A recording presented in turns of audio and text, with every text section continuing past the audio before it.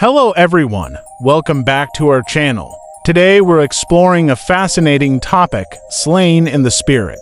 Now, before we dive in, I want to stress that this is a spiritual practice and we're here to learn about it. Let's not jump to conclusions or pass judgments based on our limited understanding.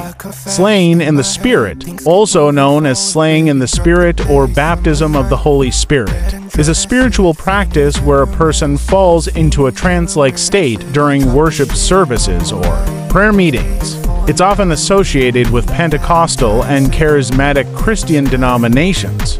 This practice is typically led by a minister who believes they have the power to release the Holy Spirit upon individuals, causing them to fall into a trance-like state. While it might look strange from an outsider's perspective, for believers, it's seen as a sign of God's presence and power at work in their lives. Now, let me be clear, I don't personally endorse or participate in this practice.